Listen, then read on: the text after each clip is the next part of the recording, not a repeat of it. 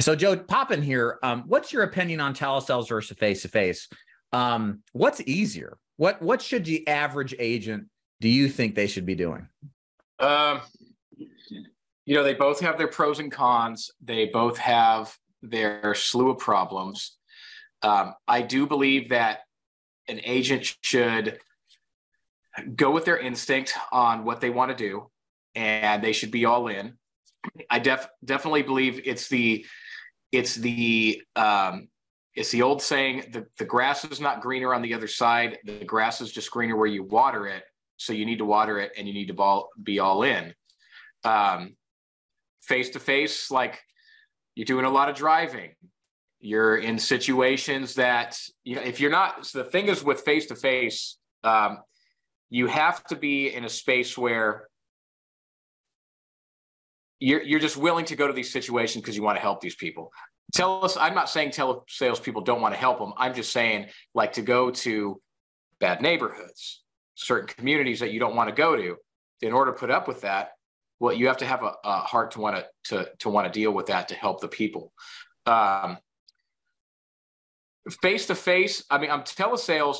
Here's the thing about telesales. I want to say a pro about it because I don't want to just, obviously I'm a face to face guy. I think that when telesales, there's an opportunity to make like astronomical money because you can really make the numbers work for you. Like, you can talk to so many people. The drive time is not there. But one thing about telesales that I think that, just to be transparent, that people need to know to set themselves straight is, it sounds good to work from home and be there and be able to just, but here's the thing. I was in call center work for 15 years, and it was more appointment setting. It wasn't really, I did a little telesales, but that is a grind. Like, you don't have time to be doing stuff. It is ring, ring, ring, ring, ring, ring, ring, ring, ring, 10 hours a day. And I will tell you that and this is a big reason why David is successful, is because of the work he puts in. But I will tell you, telesales or face-to-face, you got to put in the work, man. We're talking 50, 60 hours a week, and we're talking working well into the evening. Face-to-face people, 3 out of 5 nights a week, your last door knock at earliest needs to be about 7:30 at night or later. And just because the sun's going down at 6 p.m. doesn't give you any reason to stop. You need to be going till like 7. Right.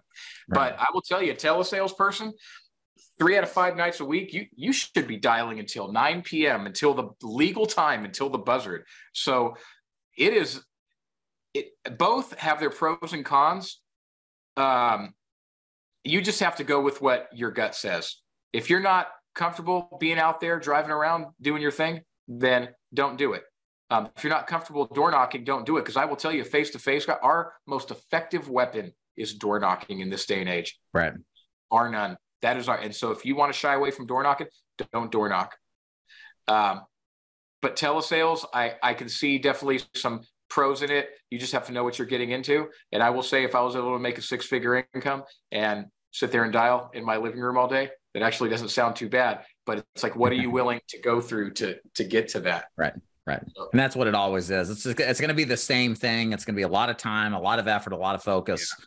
You just got to play the game to your advantage, right? And that's why we talk so much about the pros and the cons of either, because one's better than the other, but we don't want you to fail out like most agents do.